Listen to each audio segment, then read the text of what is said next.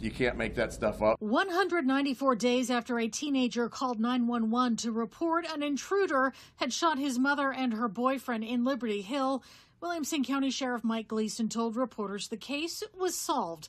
In March, the mother was shot 11 times, the boyfriend twice. And it was clear that this was not a random attack. That's what neighbors thought at the time, too.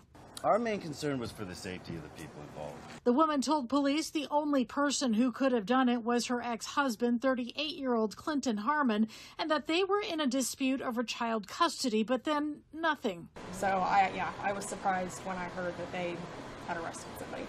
Until July, detectives got a call from Harmon's ex-girlfriend in Louisiana who said the shooting was planned.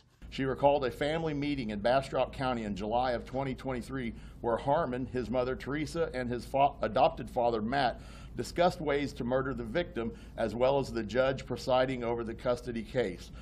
That's when law enforcement began 24/7 protection for the judge and his family, as well as the victims.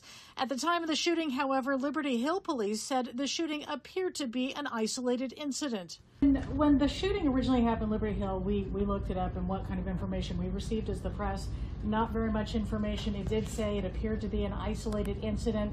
Do you think releasing more information to the public back in March, was it, would have resulted in an earlier arrest?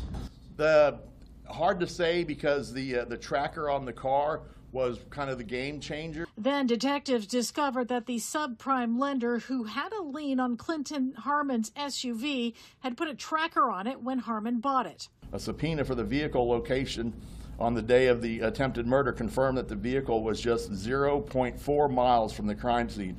Clinton Harmon was arrested at the New Orleans airport on September 8th for attempted capital murder.